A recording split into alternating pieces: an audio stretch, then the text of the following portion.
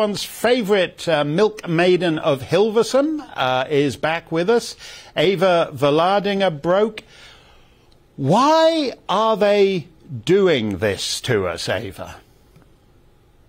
Well, it's very clear that these people are playing a game of words. So you see that with this German minister who is saying, oh, you're not actually going to be bankrupt. You're just not going to be able to buy anything or sell anything. We see it with Ursula von der Leyen. It is flatten the curve. You know, she's using these words as a means of psychological warfare. They're doing it because they know that this type of confusion and this type of rhetoric that they keep on hammering into our brains has worked during COVID before to basically have us give up all of our rights. And they're not willing to let that go. They're going to use their narrative to all get us to play along with them and to give up our rights and to do exactly what they say. That is what flatten the curve means. They're doing it on purpose.